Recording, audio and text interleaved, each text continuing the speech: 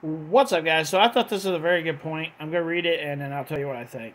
When the police chief said that the said in the press conference that Jolissa came back into town that morning and she was by herself in the press conference video at 8:30, 18/30 minutes.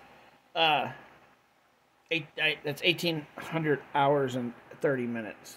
18 hours and 30 minutes. Sorry. Uh, he said that they have Jolissa coming back into town by herself. They have her phone records, so she probably called someone or are investigating. I wonder why they are withholding the phone records. It would seem that the police are looking into the last person she called. I hope she is okay and we find her.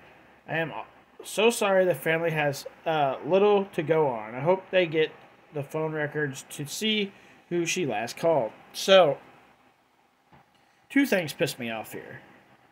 The family should be told who the last phone call was. They don't have to tell them anything other than that.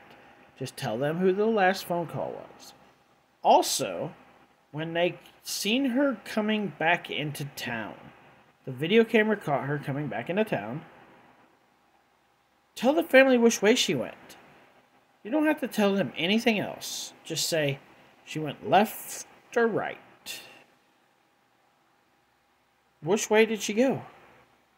Just give them that. It's like the police department here does not want to help this family at all.